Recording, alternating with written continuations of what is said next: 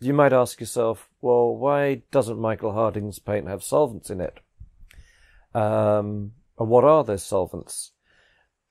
I always have the belief that I don't understand why other companies put those in, to be absolutely honest. Maybe the solvents are there to somehow act as wetting agents to aid the grinding of the pigment or the wetting in of the pigment initially, but I can give an example of what one particular solvent does, or something that behaves rather like a solvent, and I'm not trying to blind people now with science. There's a material called methyl ethyl ketoxin. In the industry it's called MECO for short, and it's one of these volatile substances that's used in a number of sort of industrial applications.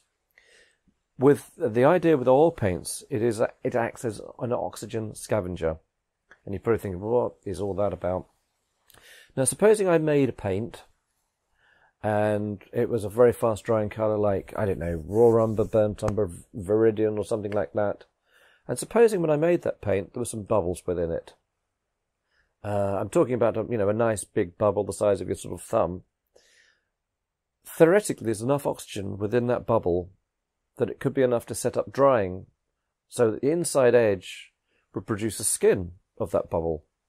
Now, actually, the oxygen scavenger idea is very clever, because what it does is it evaporates into that bubble and combines with the oxygen before the linseed oil can, and it neutralizes it, which actually is very, very ingenious.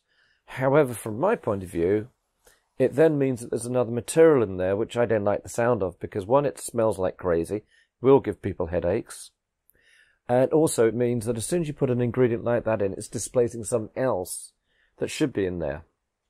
And even if it's like 0.5%, that means therefore there has to be half a percent less pigment, or 0.5% linseed oil, and those are very important things because, of course, the pigment's responsible for the light fastness. The oil is effectively a glue, gluing the pigment particle. So as soon as you start playing around putting those things or other things like it in place, it is displacing all those other things. All right, now that of course begs the question, well, how can I get away with it where those other manufacturers can't? I think the problem with getting a bubble into the paint usually occurs at the tube filling stage. And of course, sometimes when we do a small paint making run, maybe just a couple of dozen tubes, some of those are even filled by hand, and there's tricks to make sure that you tap it down, rather like you do with a ketchup bottle to make sure the contents go near the cap. We'll do that, and so the bubbles come out by the force of gravity.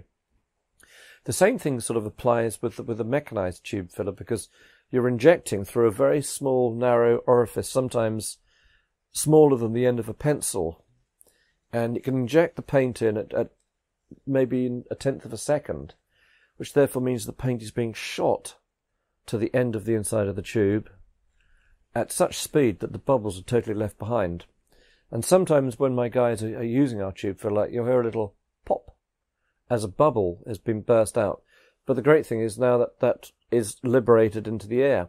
Our only headache, of course, at that stage is if the tube filler thinks that a 10 ml bubble was actually paint, then the measure is low. So as a result, we check the weights of every tube to make sure it's consistently full. And any tube, usually if they hear a pop like that, they'll immediately check that tube. And if it's not right, it's put aside and topped up accordingly later.